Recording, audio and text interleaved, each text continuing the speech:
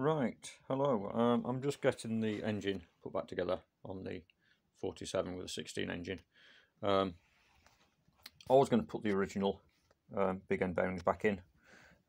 They've got a bit of wear on them. This is number 6. They're not too ridged. They're perfectly serviceable. There wasn't too much play in them, but I thought while I've got it all apart, I might make some improvements. Now, Tim Moore, who lives on the Isle of Skye, he's got a similar car. He found out years ago that some Ford shells are about the right size. Now, they're readily available. I've tracked some down, and they're all there to get. And you can get, this is standard size. You can get, plus 20, plus 40, etc., or minus 20, minus 40, whatever the terminology is. So if you have your crank reground, you can find shells that will fit. A few modifications are needed. Obviously, the shells are a little bit narrower than the standard ones, but as it's a different material, longer lasting, that shouldn't really cause an issue. And the CCs of the little Ford engines and these engines are reasonably similar per cylinder, so these engines rev more slowly than the Ford engines, so that shouldn't be an issue really. Yeah, if I put the modification next to each other, this one on the right is a completely standard shell from Ford, or from the manufacturers. And this one here is slowly being modified to be able to fit the Rover bits and bobs. So where the shell locates just there isn't the same on these. So first job I had to do was to take off just a little slither there to enable the shell to sit centrally within the big end. So then I needed to widen this area here. So I'll show you what I've just done.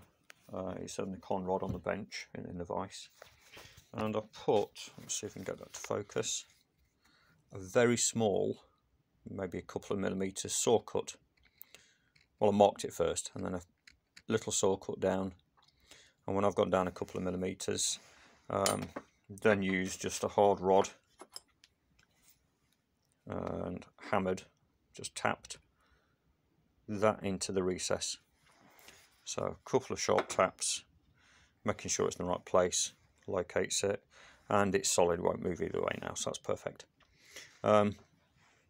So I've got one more to do. This is my final one. This is number 6 rod. Obviously when you do it, you need to make sure there are no burrs or raised areas which might cause problems with clearance.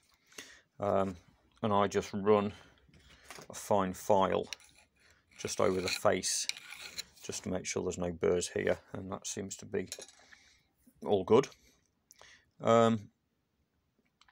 So hopefully these are going to make the difference of it having to go for a rebuild, because if I can get it and another 20,000-30,000 miles out of it, it'll last me donkey's years.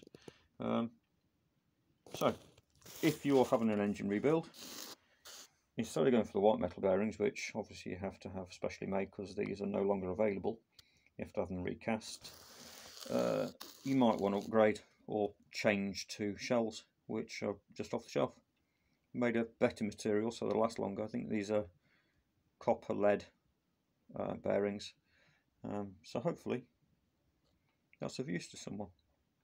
Take care, bye.